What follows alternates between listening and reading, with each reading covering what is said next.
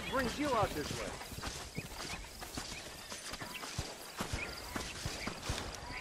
What you searching for, partner?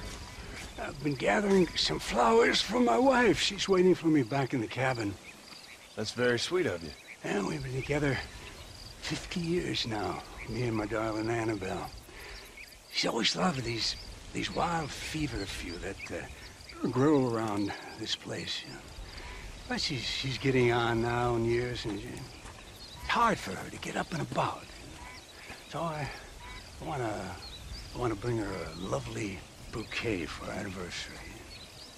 Well, I've seen quite a few flowers in my travels, if you'd like to help. Oh, yeah.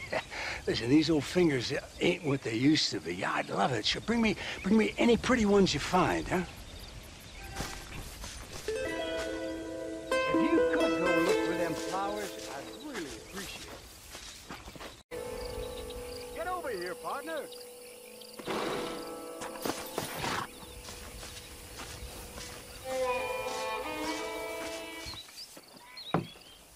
Here's your flowers, Billy. Well, thank you. Not many around these parts would help an old man with such a task. Thanks again, stranger.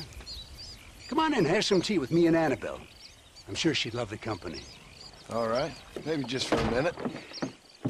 It's my other half, lovely Annabelle. Much obliged.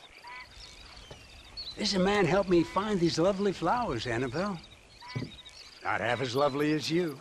Yeah, no, you don't look a day over 30, ma'am. Wait, it's the fine air and the good living up here in New Marston that keeps us so young and full of vigor.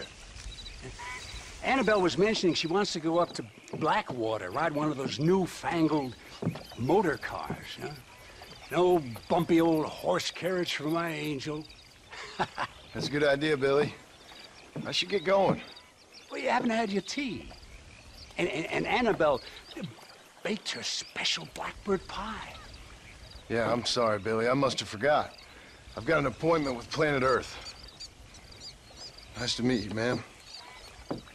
Farewell, John. Stop by any time. Oh, we play bridge on Thursdays.